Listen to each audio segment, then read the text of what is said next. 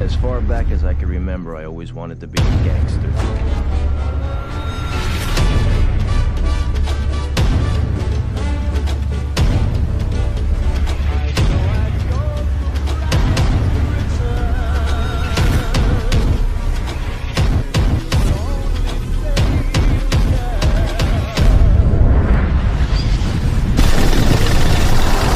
We were good fellas, wise guys.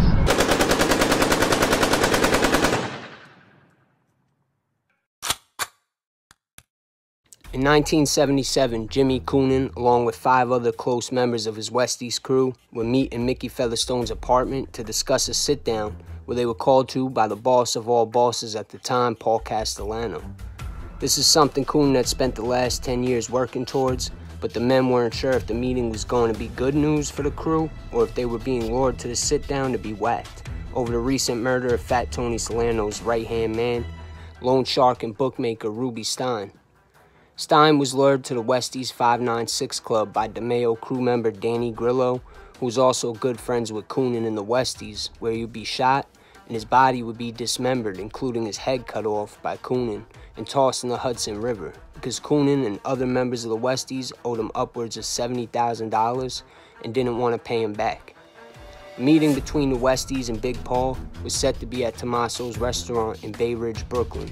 So beforehand, Coonan and Mickey Featherstone, also of the Westies, set a plan in motion to try to get the drop on the Gambino members Big Paul, as well as Roy DeMeo, who helped orchestrate the meeting between the two crews by sending 2 of their younger associates to the restaurant to order a big meal and try to listen in on the Gambino's conversation. Coonan and Featherstone also told the rest of the Westies members who were gathered at Featherstone's apartment their role in the meeting as well. According to the book, The Westies, Coonan was quoted, "Me and Mickey gonna go to the restaurant, just like we supposed to. See what these guys gotta say for themselves. But if you don't hear from us in 2 hours, 2 fucking hours, there's a social club next to Tommaso's. Vets and Friends it's called. You come in there blasting with everything we got." The book went on to say Jimmy Coonan also told the men, "We got no choice. We've been called. If we don't go, we's gonna get whacked. If we do go, we might still get whacked. But I swear to Christ, if we do, I want this to be the biggest fucking slaughter since the St. Valentine's Day massacre."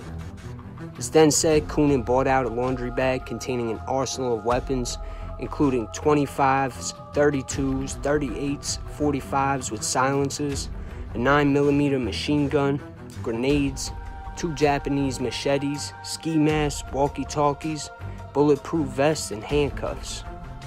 Coonan and Featherstone then strapped themselves each with a 25 and 38 caliber before making their way to Coonan's car to head out.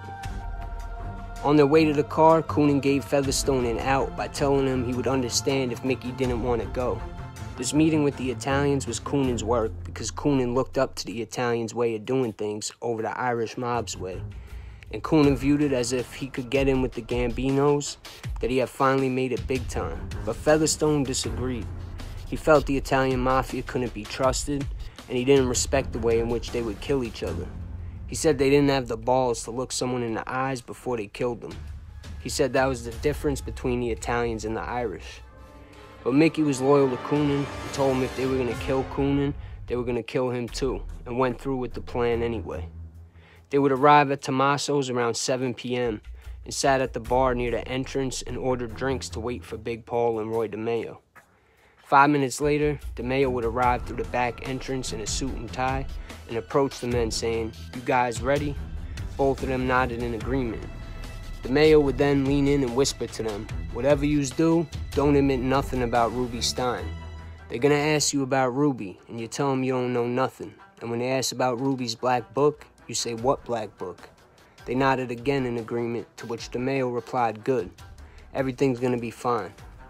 DeMeo would then lead them towards the back of the restaurant to a room past the restrooms, and upon entering, they would see a huge horseshoe-shaped table, and seated at the table would be some of La Cosa Nostra's most powerful leaders at the time, including Carmine Lombardozzi of the Gambino family, Consigliere Joanne Gallo, underboss Neil Della Croce, Nino Gaggi, another Gambino underboss, And a representative from the Genovese family on behalf of Fat Tony Salerno was a man named Funzy Thierry. And last but not least, seated at the head of the table was Gambino boss, Big Paul Castellano. Coonan would then hand Big Paul a box of Cuban cigars as a gesture of good faith. Said Castellano smiled at Coonan and passed the cigar box around for the rest of the men to look at. And then Featherstone and Coonan would be formally introduced to all the men that were present. After the Irish gangsters took their seats, food started coming in as the men all had small talk, but when Fat Tony's representative, Funzy Thierry, whispered something in Big Paul's ear, he cleared his throat to get the attention of the room and started addressing Coonan. "Jimmy," he said, and then paused and asked Coonan if he minded if he called him Jimmy, to which Coonan replied, "Of course not." Big Paul went on to explain why Ruby Stein's death was such a big issue to the family, and then straight out asked Coonan if him or any of his people had anything to do with the murder of their good friend. Coonan replied by telling Castellano, "No, we didn't have nothing to do with that." Castellano then asked Coonan if he was sure, and Jimmy responded by saying, "Yes, sir, without a doubt." Then Castellano asked Coonan about Ruby Stein's black book, and Coonan told him he didn't know what they were talking about. Big Paul then told him the book was worth millions of dollars of Shylock loans in it, and that the men there needed it. Coonan told Paul he wished he could help, but he knew nothing about any of it. Funzy Thierry then cut in and asked Coonan, "Didn't you guys owe Ruby money?" Jimmy responded by telling him yes, but the loans were paid back in full. Then after being grilled a little bit more and Coonan not backing down, Big Paul would then tell Coonan, quote, "All right, Jimmy, this is our position. From now on, you're with us, which means you gotta stop acting like cowboys, like wild men. If anybody is to be removed, you have to clear it with my people, capiche? Everything goes through Nino or Roy." Big Paul then told him the book was worth millions of dollars of Shylock loans in it, and that the men there needed it. Coonan told Paul he wished he could help, but he knew nothing about any of it. Funzy Thierry then cut in and asked Coonan, "Didn't you guys owe Ruby money?" Jimmy responded by telling him yes, but the loans were paid back in full. Then after being grilled a little bit more and Coonan not backing down, Big Paul would then tell Coonan, quote, "All right, Jimmy, this is our position. From now on, you're with us, which means you gotta stop acting like cowboys, like wild men. If anybody is to be removed, you have to clear it with my people, capiche? Everything goes through Nino or Roy." Castellano went on to tell Coonan they would now have permission to use the Gambino family name to conduct their business moves in Hell's Kitchen, but that the men would have to kick up 10% of what they made. But any money they made off shylocking, they would work out with Roy DeMeo. Coonan then replied by telling Castellano their numbers racket wasn't doing well, but they would build it back up in time. Big Paul responded by telling Coonan that was okay, but made it clear to Coonan that any hits they were going to have to do had to be okay by the family. The men would then finish eating while joking around and conversating. After the meeting was concluded, the Italians would take Mickey Featherstone and Jimmy Coonan to the Vets and Friends Social Club, 2 doors down from Tommaso's. They would be introduced to some of the 30-plus Italian mobsters inside as the boys from Manhattan. After the introductions, Big Paul would pull them aside and tell them if they are ever called to Brooklyn, they have no choice but to show up, and that they should never bring guns in the club. Meanwhile, both of them were strapped up with 2 guns apiece. Castellano also told them they were attracting too much publicity and told them how he tries as much as he can to stay out of the newspapers and even once paid off a reporter not to print a story about him. Then, after about a half hour inside with the Italians smoking cigars and drinking whiskey, Coonan and Featherstone realized it was 9 o'clock and they had told the rest of the Westies crew if they weren't out in 2 hours to come in blasting. So they began saying their goodbyes and moved their conversation out to the front of the club.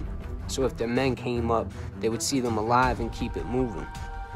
As soon as they possibly could, the 2 men broke from the conversation and ran to a payphone to call off the ambush. As it would turn out, the men were getting drunk and getting high at Featherstone's apartment, and when 9 o'clock hit, one of the men said to wait a few more minutes, which turned into a half hour. Mickey and Jimmy cursed him out for not showing up and then hung up the phone. On the way back to Hell's Kitchen, Coonan and Featherstone laughed about the situation. Jimmy was super excited that the meeting was successful and he accomplished his biggest goal, becoming part of La Cosa Nostra. He also told Featherstone that now with their new alliance and for going to the meeting with Coonan, that he would now make lots of money and he promised to take good care of Mickey. Following their sit-down with the Gambinos, Mickey and Jimmy would have many meetings with select members of the family, including Nino Gaggi, who they met at the Vets and Friends Club to give information on a series of hits that had happened. They met with Big Paul and his bodyguard Thomas Bellotti in Little Italy to let Castellano know about a hit he heard was going to happen against one of his crew members. And they had frequent meetings with Roy DeMeo to discuss many different subjects, but mainly about business and money. After the men took Ruby Stein out, DeMeo was now financing Coonan with any loans or payments they needed to make. Although Coonan was more than content with their arrangement, the rest of the Westies crew began to view Coonan in a different light. Coonan had told his crew that by taking out Ruby Stein, all their debt would be cleared, but then Coonan turned around and told his crew they now owed him the money. And on top of it, they felt Coonan was treating the Italians better than his own people. They said that he was being cheap and devious, and one of his other crew members was quoted saying he never seen Coonan show anybody respect like he did Roy DeMeo. Coonan did follow through with his promise to Mickey by giving him 25% of a new numbers racket Coonan has started, and would pay Coonan $200 a week as his driver to collect money on his Shylock business. But even so, Mickey Featherstone wasn't really feeling a new alliance with DeMeo and the Gambinos. He didn't like that they were always catering to the Italians. He felt they were full of shit and called them counterfeit tough guys. He felt the Italians thought too highly of themselves because of their huge army, and for that reason, he felt they could never be trusted. Coonan agreed with some of Mickey's views, but he felt the Italians actually feared the Irish mob of Hell's Kitchen. But although Coonan would try to reassure his crew he didn't trust the Italians, his actions seemed to prove different. They felt Coonan let his meeting with the Gambinos at Tommaso's get to his head, and his constant need to prove himself to the crime family was blinding him and making him stupid. One example was when Featherstone warned Coonan about Danny Grillo of the DeMeo crew, who was supposed to be a good friend of Coonan. But Grillo was also a coke fiend and began running up a debt with Coonan, taking loans and not paying him. Mickey told Jimmy the guy was no good, but Jimmy continued to deal with him till one day, Coonan met with Grillo at a diner, and Grillo told Coonan they had to take out another guy. He drove Coonan to a parking garage and gave Coonan a brown paper bag with a silenced pistol inside and told him to wait in the corner and wait for a car with Florida plates and then start shooting. Jimmy was suspicious, so he peeked out a small window in the garage and seen a car with Florida plates full of Grillo's friends. Jimmy immediately took the clip out of the gun and realized there was no bullets in it.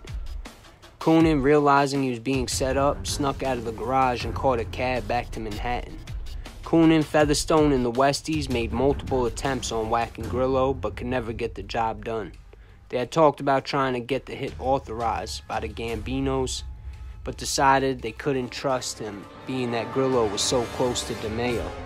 But one day, they were called to the Skyline Motor Inn on 10th Avenue to meet Roy DeMeo, where DeMeo, oblivious to Coonan's beef with Grillo, told Coonan he needed to take Grillo out for being a lowlife and a punk. Grillo had stole $100,000 from a safety deposit box belonging to the Canarsie crew, and Grillo gambled all the money away. DeMeo told them after they killed Grillo and disappeared his body that they were to drive his car to the Brooklyn Bridge and leave the door open to make it appear Grillo was depressed and committed suicide. Coonan then confided in DeMeo about the issues Coonan was also having with Grillo, and DeMeo responded telling Coonan, "You should have told me. I would have chopped him in pieces instead of cutting him in half."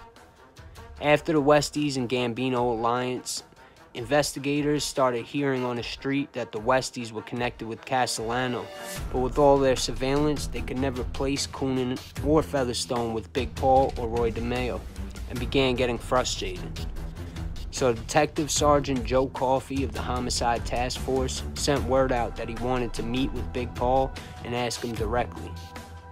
Castellano got the message and set the meeting for 7 o'clock at Tommaso's. Castellano arrived with 8 crew members who waited with Coffey's partner while Castellano and Coffey sat to eat. Coffey asked Castellano if he was working with the two Irish kids from Manhattan, and Castellano admitted to meeting with them, but told the cop they were good kids and denied any connection from Cosa Nostra to the Westies. Needless to say, the Westies' connection to the most powerful crime family in the country at the time legitimized the Westies crew and solidified them in the community. The west side of Manhattan was now known to be run by Coonan and the Westies, which was mostly referred to as the Westside Irish mob. They now had the respect and the power Coonan was aiming for, and any bad blood that was left behind following the hit on former Westies boss Mickey Spillane was now absolved. Spillane was shot 5 times in the head by 2 different revolvers outside of his Woodside, Queens apartment by Roy DeMeo as a favor to Jimmy Coonan, and also to help him progress in the Gambino family under Paul Castellano, who was having issues with Spillane over the building of the Javits Center, being built in Spillane's West Side territory. Spillane was making a fortune off of his West Side rackets and refused to give the Italians a piece of the action. During Spillane's reign as boss, the Genovese crime family was pressuring Spillane for a piece of the pie, but when Spillane refused, the Genovese hired a rogue Irish hitman, Joseph Mad Dog Sullivan, to take out 3 of Spillane's chief lieutenants, and because of the increasing threats Spillane was getting from the Italians, he decided to take his family out of Hell's Kitchen and relocate them to an apartment building in Woodside, Queens.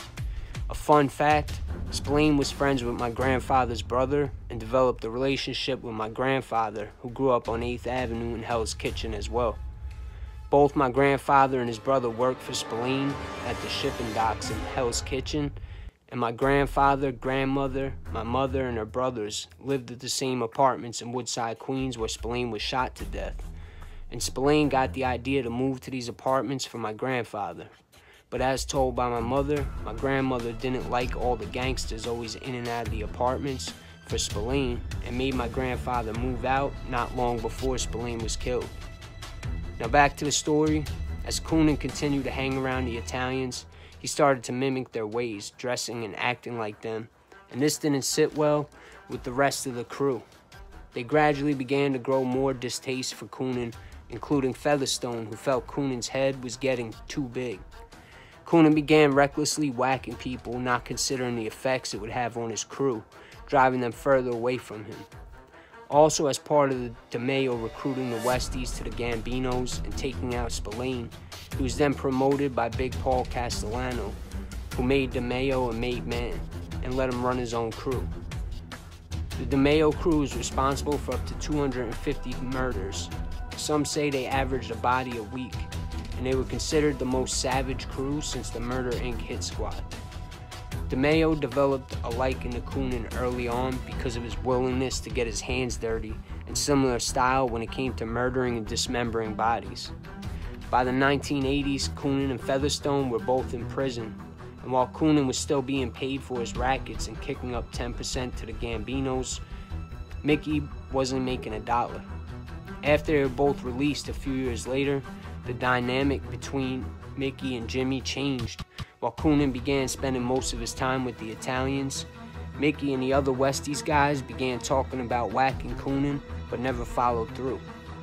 Not long after, DeMeo was busted for his international luxury car theft ring, which got boss Paul Castellano indicted as well.